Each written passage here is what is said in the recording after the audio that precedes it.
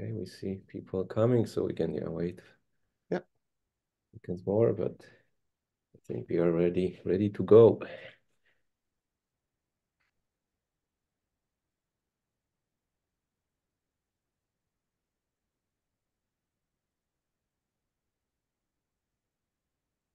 So okay, welcome everyone. It's 1 minute past 11 in Boston, at least AM.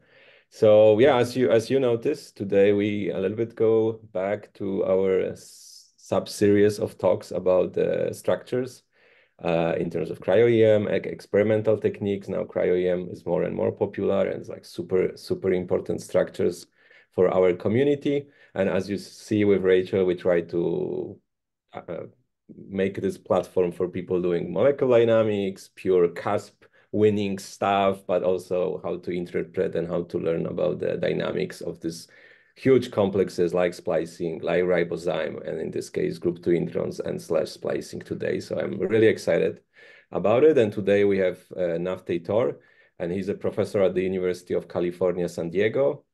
And the main goal of his lab is to investigate relationship between RNA structure and biology using tools ranging from cryo-EM to single molecule fluorescence. We just talked about it, his PhD. So PhD is biochemistry, but apparently what he just said, he did some work in bioinformatics. So maybe we'll have time to talk about it. But for his postdoc, he moved into X-ray crystallography at that time with Anna Pyle at the Yale University, where he solved for the first time group 2 introns. And the structure was very important also for the splicing community because it gave a lot of interesting, inspiring ideas what could be tested for the spliceosomes. And most of the insights were actually correct, and it was giving yet another evidence that group 2 introns and splicing may share a common ancestor. More recently, he used cryo-EM and shape experiments to learn about dynamics of group 2 introns and also look at the catalysis and different changes in the catalytic core. And just my personal take, after doing bioinformatics over 10 years, I myself performed some wet experiments with Magda Konarska, inspired directly by Nav's work. So I'm like really excited for his talk. And yeah, with that, the screen is yours. And I see Magda just wrote to me. I don't know if they can listen. So yeah, Nav, it's great that you brought this, community once again, this time online. So the screen is yours. Yeah, thanks, Magnus, for that great introduction. And thanks for inviting me to give this talk. Yeah, so today I'll be talking about our lab's experience in studying group 2 introns and RNA structure in general. So we'll start off just with a brief intro. What are group 2 introns? So group 2 introns are non-coding RNA sequences that are autocatalytic. They're self-splicing. They don't need any protein to catalyze the splicing reaction. So on the left here, you have our pre-mRNA consisting of a 5' exon, the group 2 intron, and the 3' exon. So the first step of splicing, you have this 2' hydroxyl from the ribose sugar of a conserved adenosine residue attack the 5' splice site. That results in formation of this 2' 5' linkage, also known as the lariat, the circular RNA. In the second step, this 3' hydroxyl attacks the splice site, and you get ligation of the exons and release of the intron in lariat form. So in most eukaryotes, including humans, we also share a mechanistic details with the group 2 introns in terms of our introns that are in our genomes. But in this case, the catalytic functionality is built into this large multi-megadalton complex known as the spliceosome. So the spliceosome will grab a hold of this intron in trans and catalyze the exact same stereochemistry as the group 2 intron. Because of this shared biochemistry between these two types of introns, it was a long hypothesized that maybe the group 2 introns were ancestral to the spliceosome. So I first, as Magnus mentioned, I first started studying group 2 introns in grad school. So I've been studying group 2 introns for 26 years, long time. So when I first started off in my PhD, I wasn't doing any experiments. I was purely doing bioinformatics. So I spent the first 2/3 of my PhD just looking at group 2 intron RNA sequences, folding them into distinct classes of secondary structure, which were correlated with the evolution of the corresponding RT protein that these group 2 introns have, which I'll get into later. And so after staring at these 2D structures for many years, for my postdoc, I wanted to find out how these things would fold into 3 dimensions. Because every time I'd look at these sequences, like for example, on the left here, I would see conserved sequences, patches of conserved sequences, and I just, in my head, I'm like, how does it come together to form a 3-dimensional structure? Why is it conserved? And so for my postdoc, I worked on the crystal structure of the group 2. And when I was in grad school, looking at these sequences, looking at the secondary structures of RNAs, I was also obsessed with this one domain in the group 2 intron known as domain 5. So this domain is the most highly conserved domain in the group 2 intron. And it's also very similar to the U2-U6 pairing in the spliceosome. So in both cases, you have this conserved catalytic triad of residues at the base. Then you go up 5 base pairs. Then there's a 2-nucleotide bulge. So this arrangement seems to be conserved from humans to bacteria. How could something this small actually form an active site? So I want to get insight into that. And so this is the secondary structure of the group 2 intron that I'll be talking about today. So it has 6 distinct domains. So there's this large domain 1 here, which has exon binding sequences that can pair to the 5' and 3' splice sites to orient them properly for catalysis. This domain here, known as domain 4, in some group 2 introns, it has an open reading frame for reverse transcriptase protein, also known as the matrase. And I'll get into what it does later on. And this is the domain I was interested in most. This is domain 5. And the domain 5, just based on its conservation before there was any structure, was thought to form the active site for splicing. And this domain, known as domain 6, also known as the branch site helix, this is the domain that has that highly conserved adenosine residue that attacks the 5' splice site to form that characteristic circular lariat intermediate. And so a while ago, our lab was able to solve the first crystal structure of an intron lariat. And so this was the eukaryotic group 2 intron, which is has different different activity than the bacterial ones, more similar to the spliceosome. And this was of the group 2 intron in the post-catalytic state. So after both steps of splicing have happened. And in this structure, we could see the active site required for eukaryotic RNA splicing. And this is work done by Russell Chan, Jesse Peters, and Aaron Robart.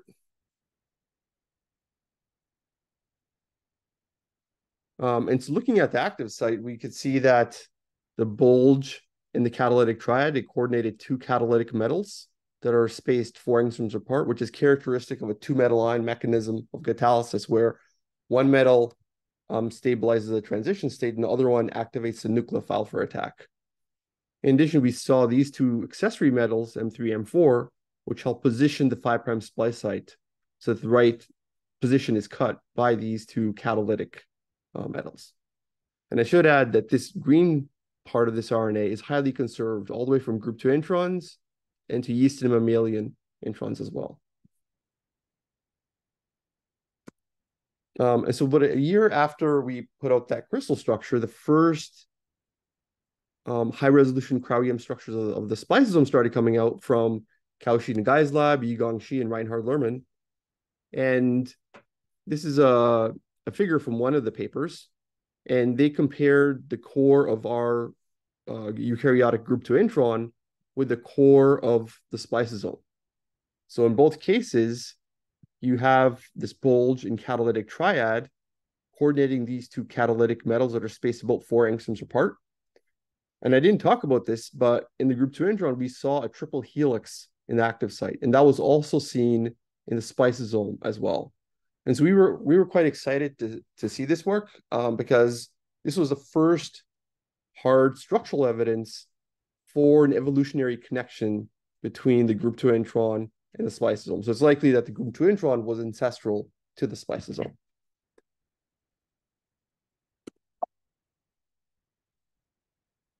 And then subsequently, after putting out that lariat intron structure, we also were able to solve the structure of the intron prior to the second step. So this is where the 5' splice site is cleaved.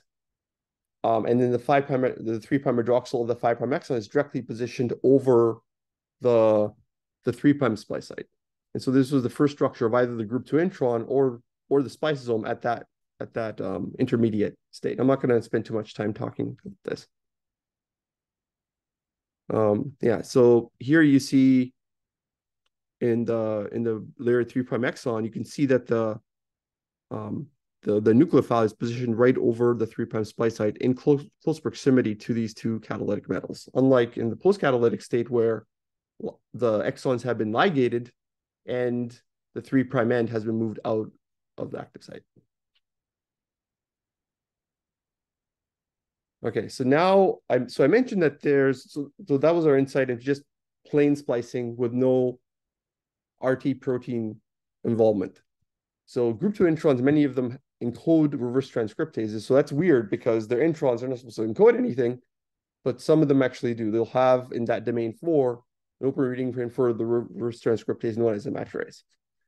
And what that matrase can do is it can help function as an accessory protein, kind of like a chaperone to help the RNA fold better under low ionic conditions. So the matrase protein can bind to the intron RNA and favor the forward splicing reaction. So you end up with, at the very end, you have the lariat RNA in a very tight complex with that matrase protein and also ligated exons as well. So once you have this RNA protein complex here, it can do something unusual. It can actually, so this intron can not only splice itself out of RNA, it can also insert into DNA. So it can recognize a double-stranded DNA target site using Watson-Crick pairing. And what happens initially is that this intron RNA will reverse splice into the top strand of the DNA and connect itself on both ends. So it covalently connect itself both in the 5' and the 3' end. And the protein assists in this process because the protein kind of helps partially melt the target DNA. That lets the intron RNA reverse splice into it. And then the protein kicks in even more.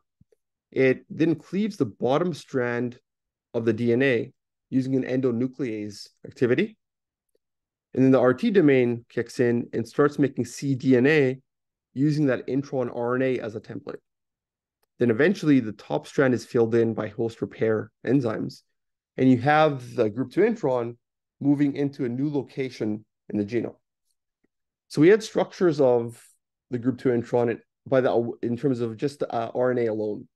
We wanted to get insight into this mechanism called retrotransposition because this is how a big chunk of the human genome it's comprised of retroelements that insert themselves into DNA in a very similar mechanism to the group 2 intron.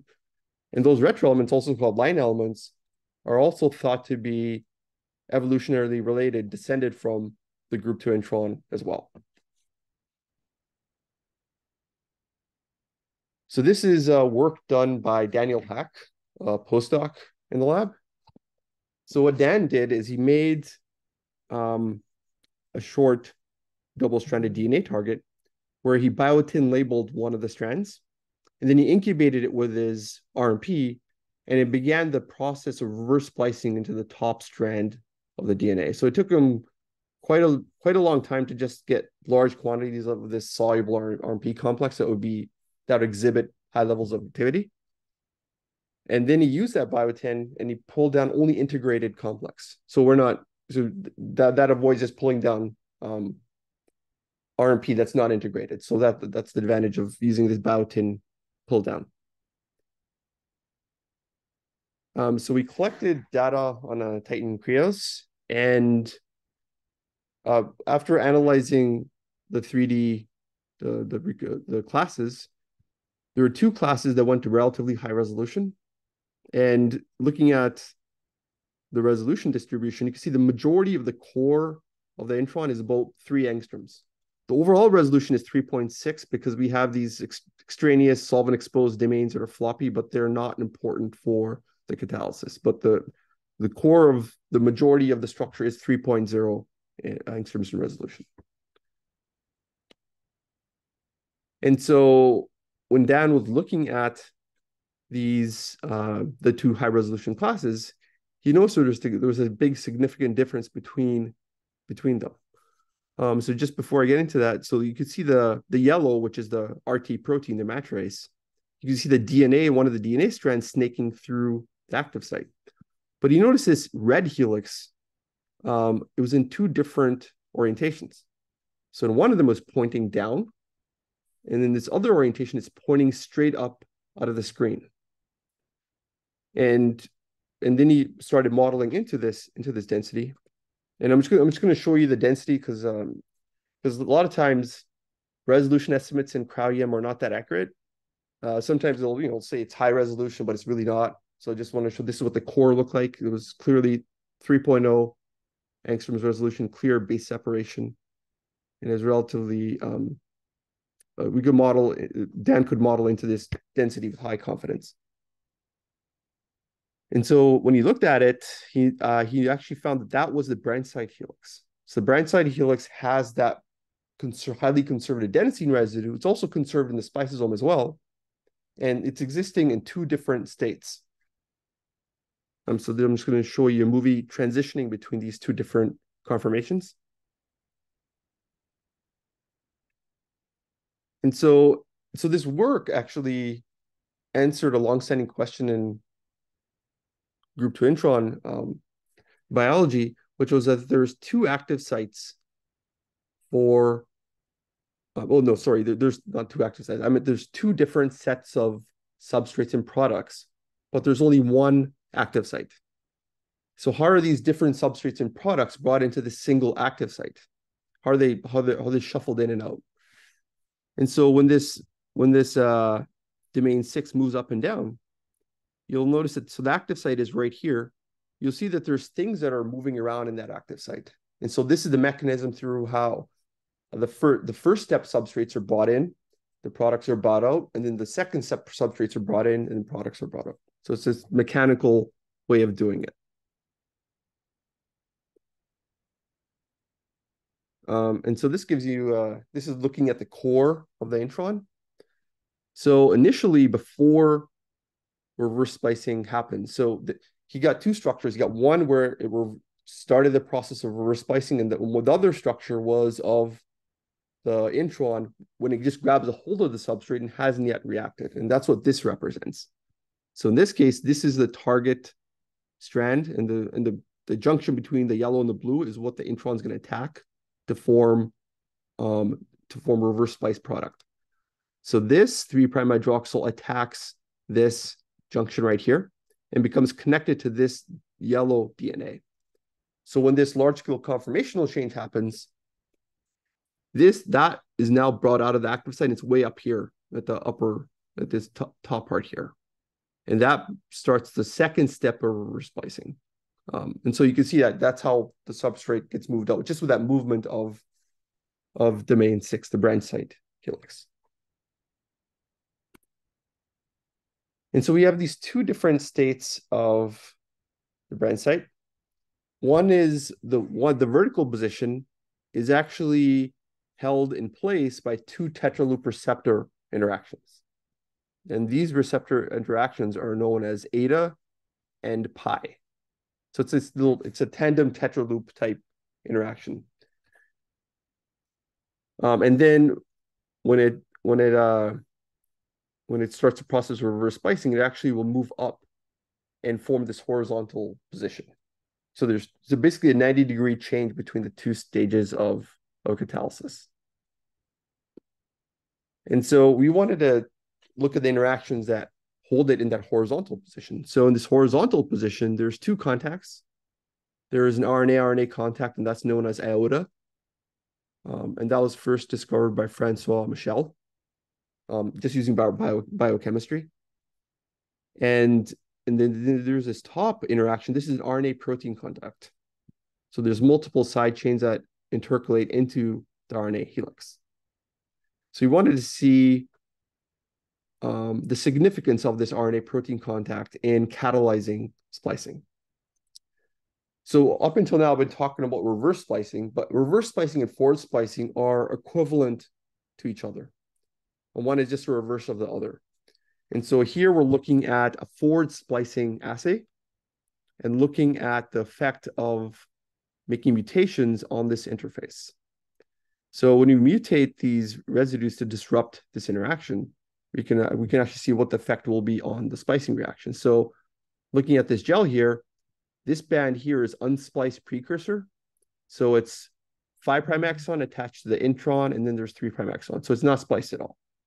So this wild type, and when it splices, it actually migrates slower on a gel, and that's the intron, fully spliced intron area. When you mutate this interface, you get no layer being formed.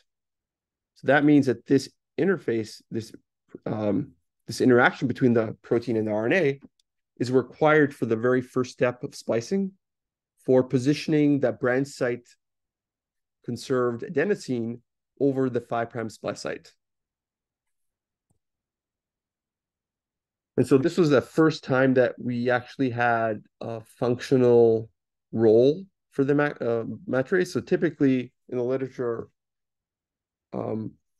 it was long thought that maybe the matrix is just playing a general role as a chaperone. It just helps it fold into the right structure.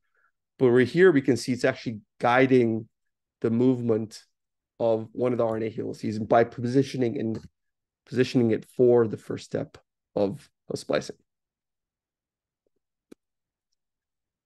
And so one thing I haven't got into yet is how is the adenosine positioned in the active site?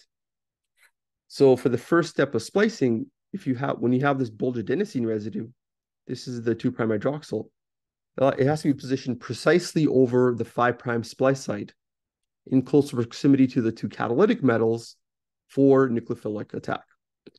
And so this adenosine is highly conserved in group 2 introns, as I mentioned, but it's also highly conserved in the spliceosome. So the spliceosome has an equivalent branch site helix that I'll get into, and it's also conserved there as well.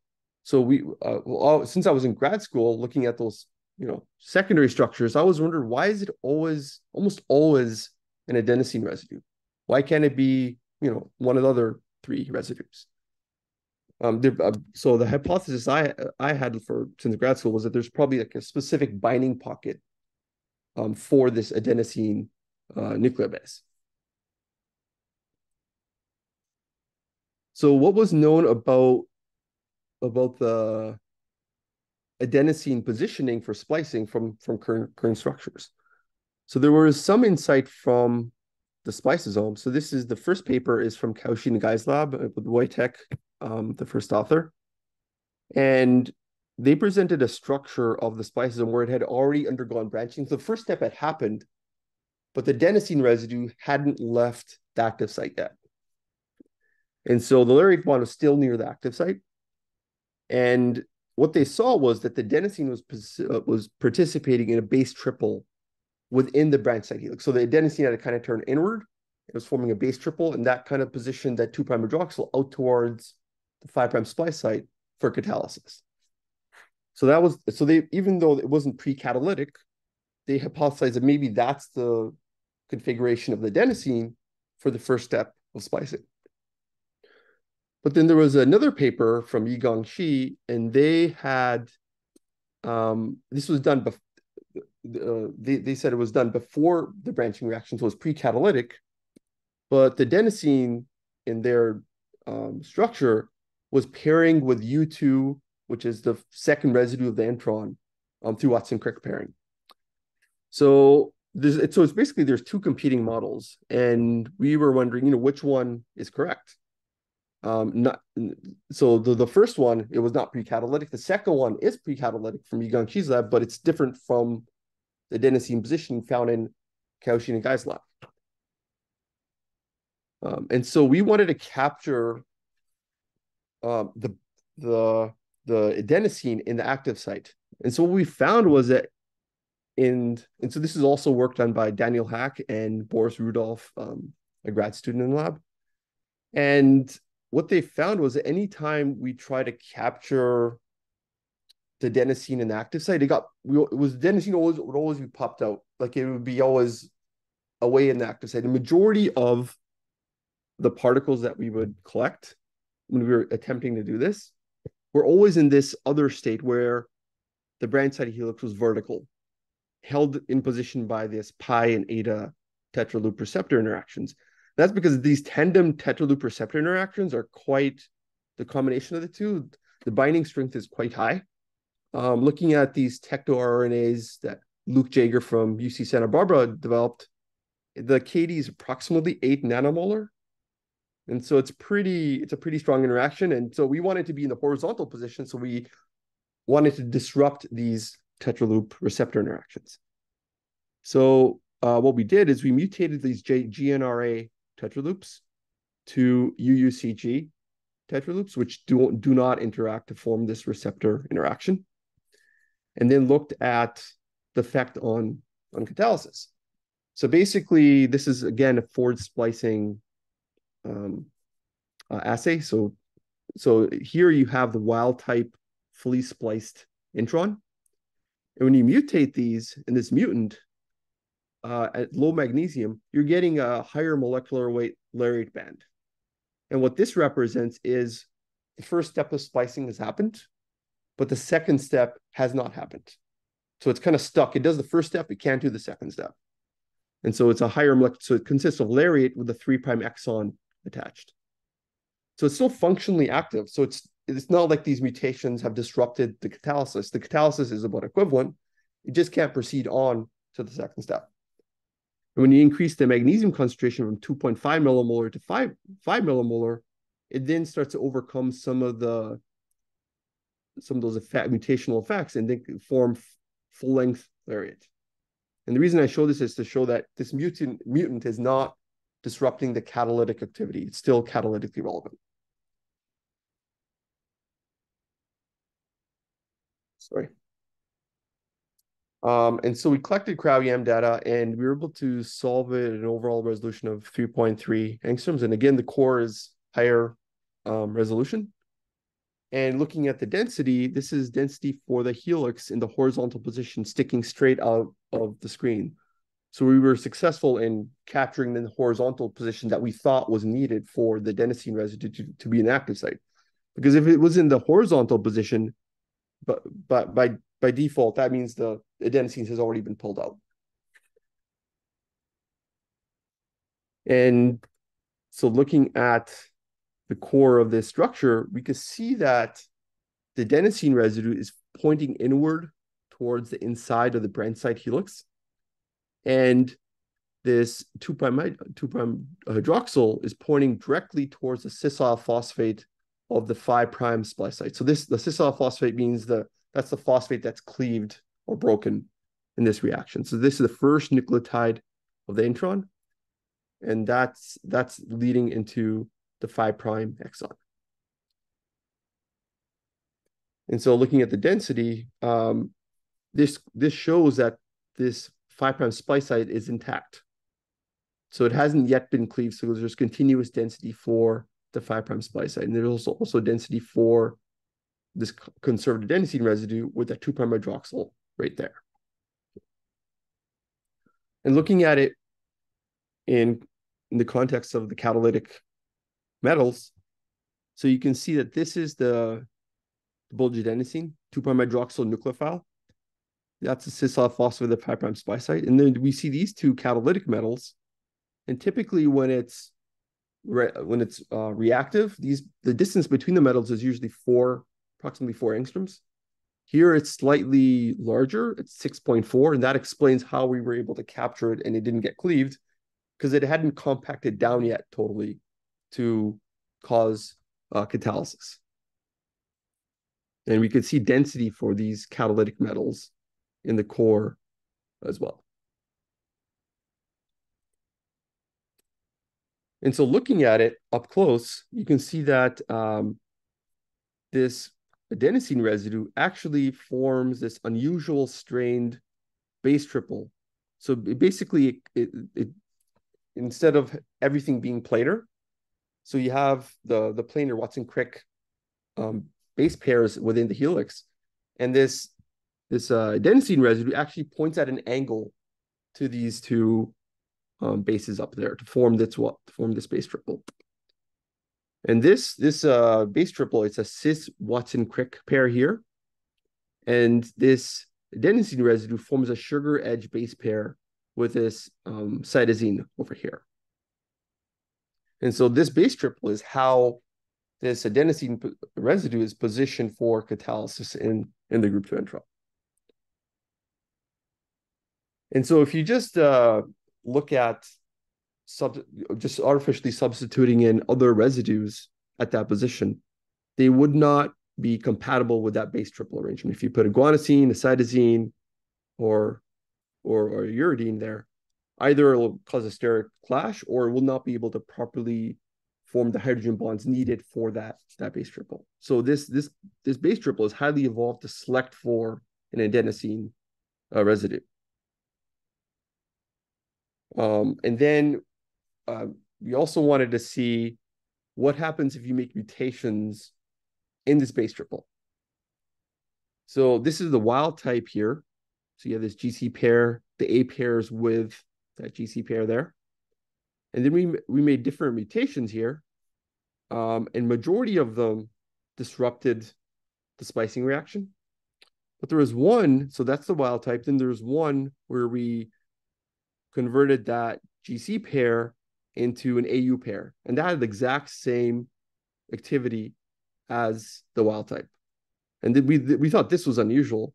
But what's also interesting is this AU pair found in this mutant is the typical sequence that you get in the branch site helix of the spliceosome.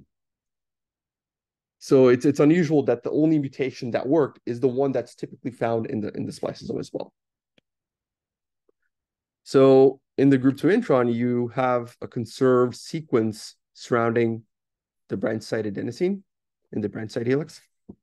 So it's forming a base. This adenosine forms a base triple with this RY pair here. In the human spliceosome, this adenosine forms a base triple with this AU pair. So that's the mutation that we made in the prior one. So this is emulating what we see in the spliceosome and it has full activity. So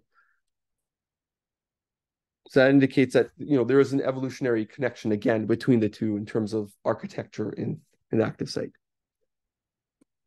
And so then looking at our structure compared with those two spliceosome structures that I mentioned at the beginning, our structure and the density in the modeling is compatible with what's seen in the work from Kaushi and Guy's lab. That this type of base triple is also found in the spliceosome. So this was post-branching without the intact 5' splice site. Ours is pre-branching with the intact 5' splice site. But in both cases, you get this 2' hydroxyl extruded out from the helix, pointing into solution to attack the splice site. And actually, this configuration of the adenosine was not, to my knowledge, it was not predicted before. Because when I was in grad school, even I guess there's a bias towards thinking, because it's a bulge at the secondary structure level, so the adenosine residues could be like pointing out, but it's not. So it's actually pointing inward, and that makes chemical sense because that's the only way the 2' hydroxyl could be accessible to attack the 5' splice site. Yeah, so this arrangement seems to be conserved all the way from the group 2 intron to the spliceosome. And so initially when I saw this modeling, I'm like, that's kind of weird. You have these two Watson-Crick pairs and you have this adenosine residue coming in at a weird angle. Is that very common? Like I wasn't aware of that happening too often. And so we did a search of various RNA structures, including crystal structures. So there is a crystal structure of this viral RNA. It's at 2.0 angstrom, so it's very high resolution, and it's very clear.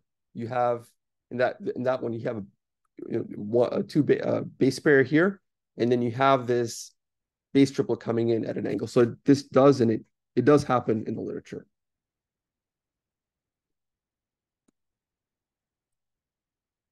And also, people that have genetic diseases with mutations in this base triple have very severe human disease. So there's multiple mutations you can have around the branch site, but the ones that are most severe, leading to the worst diseases, are ones that are disrupting that base triple in some way. So that's also consistent with the importance of this interaction. And so now I just want to get back to the evolution again. And so there is a protein. So I talked about that there's an RNA connection between the spliceosome and the group 2 intron. There's also a protein connection. So the spliceosome has this protein known as PRP8. And this PRP8 protein has the domain structure, which is similar to the matrix protein in group 2 intron. So in both cases, you see there's an RT domain here, and then there's the DNA endonuclease domain. But in the spliceosome, the RT and endonuclease domains are not functional, but they exist. And so it's odd that, and the PRP8 is a very highly conserved core protein in the spliceosome. So when you look at the RNA protein cores of both systems, there's a lot of similarity. So this is a diagram showing the catalytic domain 5 in the U6 in the spliceosome, looking down the axis, the long axis of the helix. And then you have the branch site in both cases held in position by a portion of the matrix and a portion of PRP8. So it looks, and both of these structures are very homologous to each other. So at its core, it looks like the spliceosome is still a group 2 intron, but it's accumulated, 100 other proteins to have it do more complicated things like regulation of alternative splicing and so on. But the RNA protein core is highly conserved between the two systems. And another point of similarity between the two systems is the conformational dynamics of the branch site helix containing the adenosine.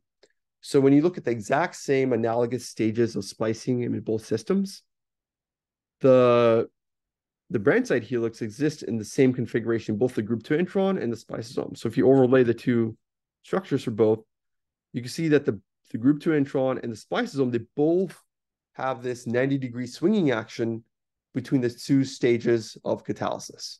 So not only is the RNA active site conserved between the two systems, you have a protein connection, but you also the conformational dynamics of the two systems are also conserved. So this is further evidence for the evolutionary connection between the group 2 introns and the spliceosome. And also the fact that the group 2 intron is a retro element, it inserts into DNA. That means the spliceosome actually originated from a retro element.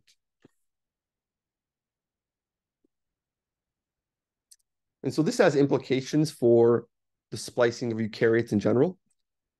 And so this is an evolutionary hypothesis that was first proposed by Eugene Koonin from the NIH. And so what he proposed was that, so we know that group 2 introns started off in bacteria first, billions of years ago. And during the endosymbiotic event where you had eubacteria invading an archaeal host to form organelles, these group 2 introns were carried into this primitive eukaryote. And you can see the group 2 introns are shown in red in this diagram here. So these chloroplast mitochondria had these group 2 introns. Then these group 2 introns started to invade the host archaeal genome. When they did that, they invaded not only non-coding sequences, but coding sequences. So you can imagine if you have introns going into a coding sequence and you're having translation happening in the same compartment, what could theoretically happen is you could have the ribosomes trying to translate a gene before all the introns are spliced out, which would be detrimental because then the ribosome would be making garbage protein, just translating non-coding sequence. So Eugene Koonin proposed that once this happened, the cell evolved a nuclear membrane around the genome, and that spatially separated splicing into the nucleus from translation in the cytoplasm. So it's very possible that these introns invading our genomes and spreading likely, in my view, I think it's a logical hypothesis that that it could have led to the evolution of eukaryotes and internal membranes like the nuclear membrane.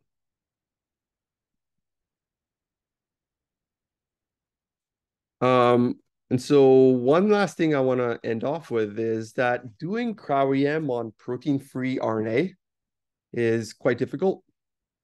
And that's shown by the fact that there's literally like thousands of high-resolution protein structures solved by cryo-EM. By high resolution, I mean, 3 angstroms or better approximately. However, the number of protein-free RNA structures, 3 angstroms or better, is literally, you can literally count it on one hand of unique protein-free RNA structures. And so we've personally found that protein-free RNAs, they tend to aggregate, misfold, and denature into thin vitrified ice. And so we've been working on trying to figure out how to get protein-free RNAs to work with cryo-EM. And recently we were able to make progress. So this is work done by Daniel Hack and Boris Rudolph in the lab. And so just recently we were able to get the structure of a natty nucleotide RNA to 2.5 angstroms. So it's a relatively small RNA, which is makes it even more difficult for cryo-EM. And the core of this is about 2.5 angstroms. And so Daniel Hack, the postdoc, he is in the process of heading a company to provide this as a service to the biotech industry to solve RNA structures. Because we've been approached by multiple companies that where they wanted to get high resolution structures of RNAs that are typically between 100 to 150 nucleotides in size. And at the time, we didn't know how to do it. But now that we've made this first progress, we like to, and so Dan wants to offer this as a service to biotech companies. And so I can't talk. So we're in the process of filing a provisional patent on the technique. So I can't talk about it right now, but we're preparing a manuscript on this work, and hopefully it will be useful for the CASP project because it'll be a lot easier to get structures of protein-free RNAs.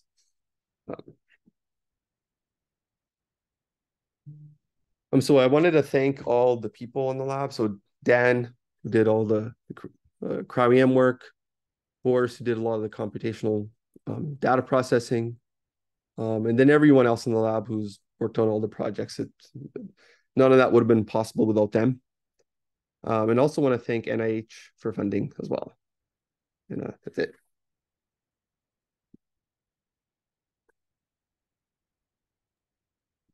Thank you very much for this wonderful talk. And yes, Magda Konarska is also clapping. I don't know if you, Toor, can see other people. So do we have any questions from the audience? So I can start. So I don't know how much you can talk about the last slide. And I don't know if you mentioned. So can you at least briefly explain what was the trick to get this RNA of that good resolution? Is it some kind of caging when you have something else and you try to force this RNA to be there, or can you just mention a little bit about that? Yeah, I wanted to, but we talked to the tech transfer office at UCSD, and they said until they filed the provisional patent, I can't mention it. But once it's filed, it should be soon. I can talk about it, but they said I'm not allowed to. No, that's okay. But I just want to let you know, like we're writing up the manuscript right now, so we are publishing it. So we're not keeping it secret, but just until the patent's filed, I can't say. That's good. So then I have another one, and we can wait for other questions. So because this is what I try to do with Magda, I try to investigate like what residues will make a good triple.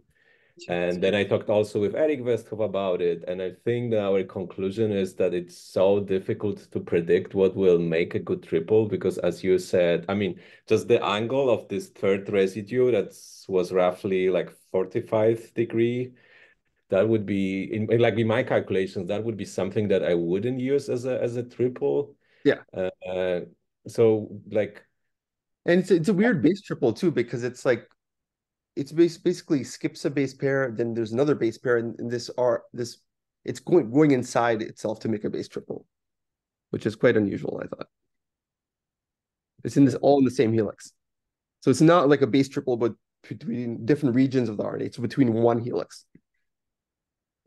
interesting. And you could see only one this kind of triple, as you mentioned, in this one of this viral RNA, No, or there... there was multiple, but the one that had the highest resolution was 2.0 angstroms. Yeah, that's...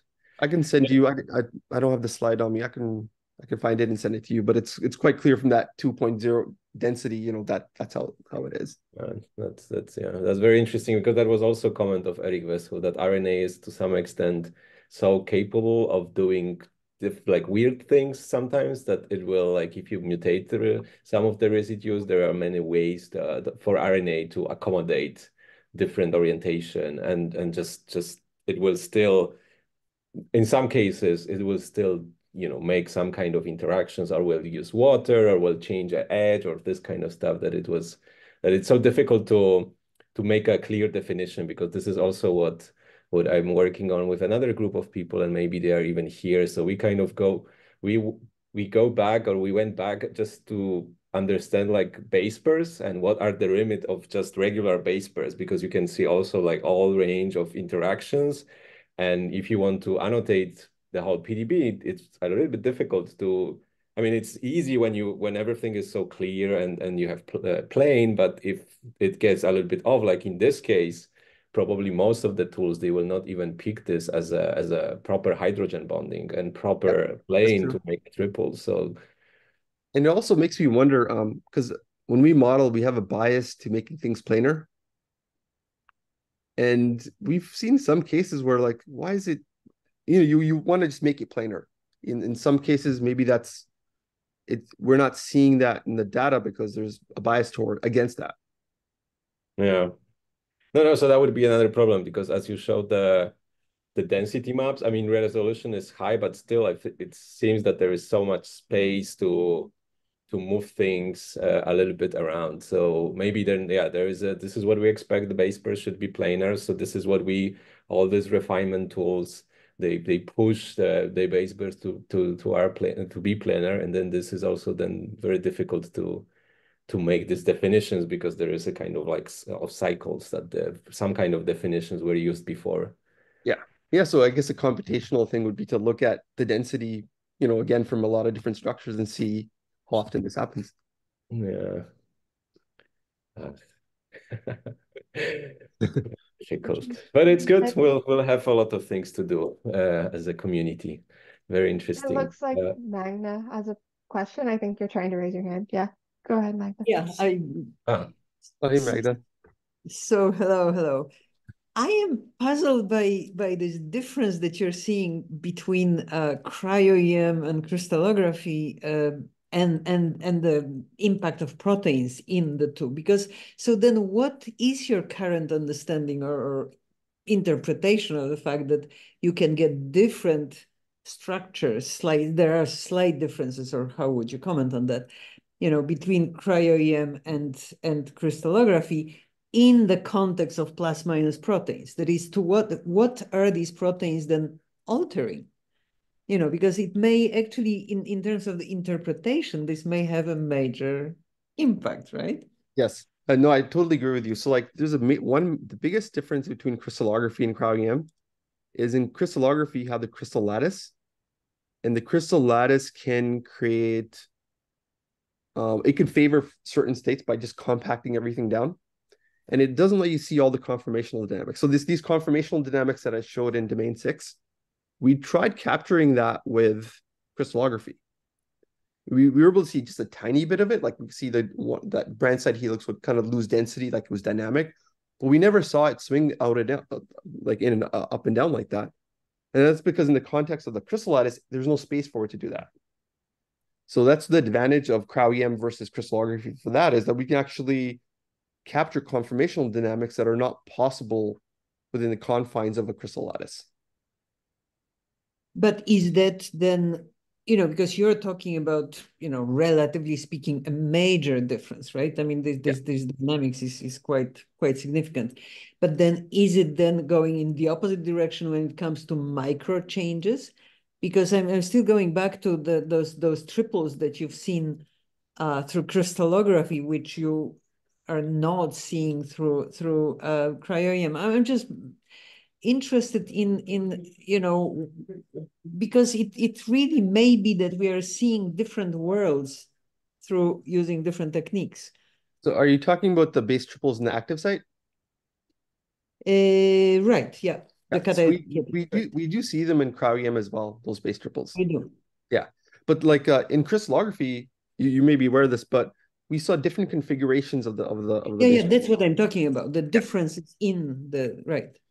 So we do see slight difference. I personally, I think the base triples are dynamic, and I think you do as well from your work in the spliceosome. And so we're capturing just different states of the base triples. And personally, I think the base triples they are having an effect on catalysis. But in terms of like, I guess the quantum mechanics of how the position of the base triple is affecting, like there's probably quantum effects, I'm guessing, in the active site that I have no idea like how to interpret stuff, something like that. Yeah, no, so I fully agree there. I'm just really puzzled by the, because maybe we are really missing some range of those micro, let's call it microdynamic changes that may be very significant. Yes. But by using one or the other of the two structural techniques, we just Yeah, I totally agree. And also another thing is there's probably micro changes that are so transient yeah. That we don't see them. Like probably one is favored, but during catalysis it does move between the two, but one is highly favored, and so we hardly ever see that in structural biology. Yeah. Okay. That's where like I guess computational stuff would probably, help in that regard, maybe. Yeah, no, that's a great question. Okay, thank you. Interesting. I have one question from Conan. Do you see any biotech or biomedical applications for using group 2 introns mechanism in your minds? Gene editing. So there is that's a great question. So there is something called a prime editor from David Liuzab, and it kind of uses principles of a group 2 intron. It's not a group 2 intron, but they took a Cas9 and they put on a reverse transcriptase, and they also have added group 2 intron reverse transcriptase in the latest iterations, and they've kind of used that as a pretty good base editor. But I guess they mean, and this person means in terms of genome editing with the group 2 intron, we are planning on we are looking at that possibility. But one of the major problems with using the group 2 intron as a base editor is that it has a 2'5' phosphodiester linkage, and there's something in the nucleus of human cells called the debranching enzyme.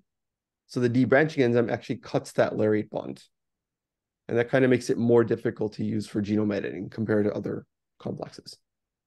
So there is a certain disadvantage to using it.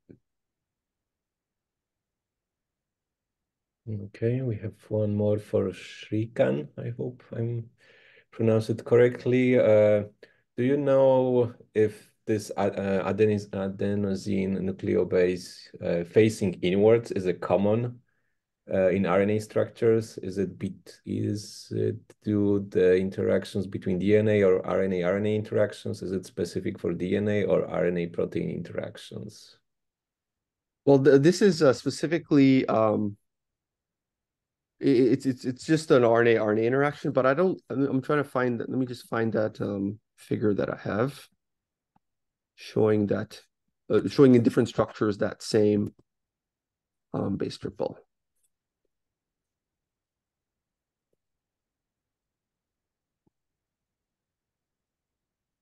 One second.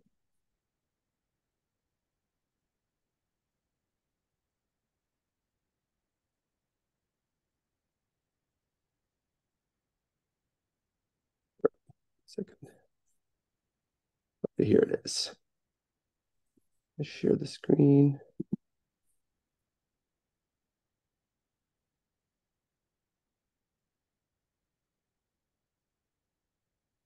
So here's an example of, here's some other examples. So this is in the flavivirus RNA. You can see that this is at 2.0 angstroms. It's a very similar looking, very similar angle to what we see here. And we also see it in the ribosome. This is like lower resolution, of course. It's not as sharp as the one on the right here. And we see it in, so basically there's four examples. One in the group 2 intron, one in the spliceosome, one in this virus, and one in the ribosome. So it's not, I guess it's not that common, but it's found. Interesting. And there's only always one residue in between, or it's not always. Yes, yeah, there's one base pair in between that it skips over. Yeah. Yeah, especially this one on the right, that 2.0 angstroms, that convinced me even more.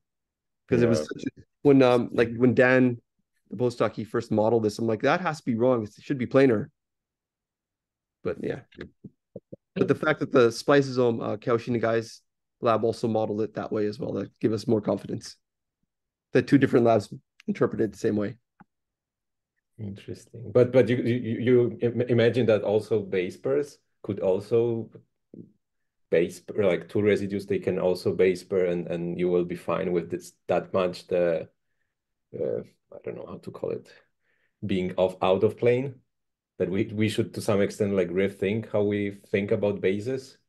Yeah, I guess when you see non-canonical, like when you have a helix that's like, you know, Watson Crick, and then you have a bunch of non-canonicals in a row, you do get crazy base pair planes in those regions quite often.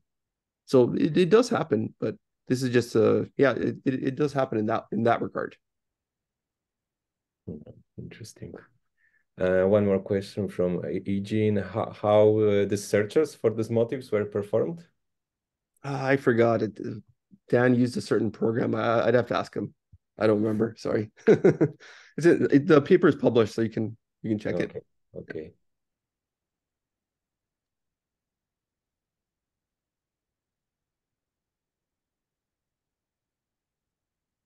Okay, I think I don't see any other questions, so maybe there is more from the audience. I got one question in a DM instead of on the group, so I can read it out. I was wondering if you have a sense for the diversity of RTs, having a hard time reconciling their close interactions with D6 during reverse splicing, along with the finding that RTs can function in trans. What do you? I guess I don't understand. What do you mean by in trans? Because you mean with other group 2 introns, or? Liana, if you're there and willing to undo your mic, maybe you can clarify the question.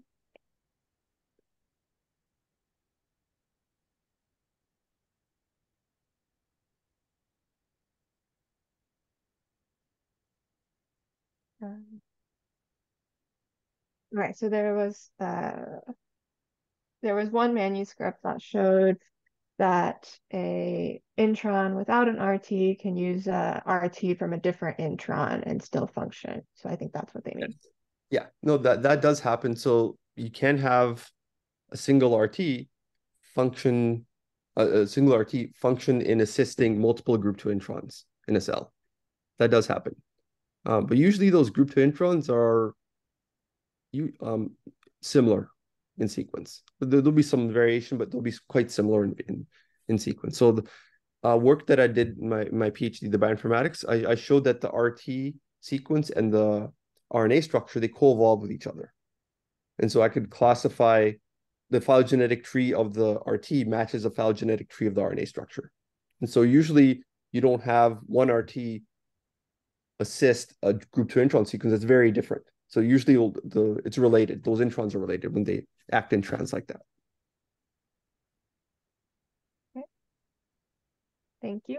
I think that's all for questions for now, and we perfectly at 9 o'clock, my time zone at least. So thank you very much. I think really enjoyed the talk, and certainly an interesting system. Thanks for inviting me. This was great. Combining experiments with bioinformatics. So yeah, very interesting at the journey. So yeah, thank you everyone, and see you in 2 weeks. Have a good 2 week. Thanks a lot.